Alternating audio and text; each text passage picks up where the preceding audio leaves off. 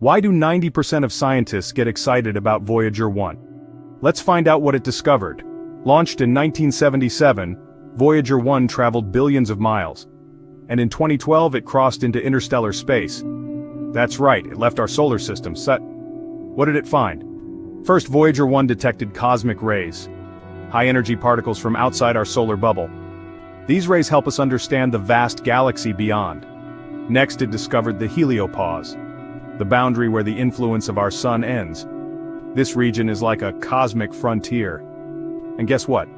Voyager 1 heard the sounds of interstellar space, capturing plasma waves, giving scientists a symphony of the unknown. Voyager 1's journey isn't just a space mission. It's a leap into the great cosmic ocean. It continues to send data back to Earth, unraveling the mysteries of the universe.